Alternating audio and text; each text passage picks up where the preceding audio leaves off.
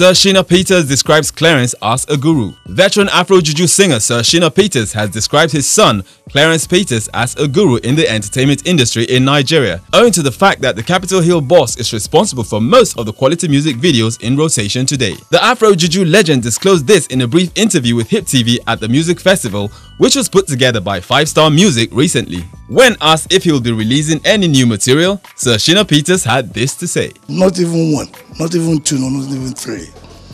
You see, I'm doing what I'm doing. I'm trying to encourage all these upcoming artists.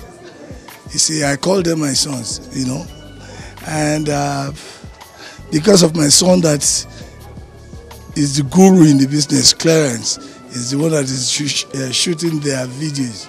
So there are a lot of them that we are doing collabo, you call it collabo, well, you know, but I'm happy that all these things started by us.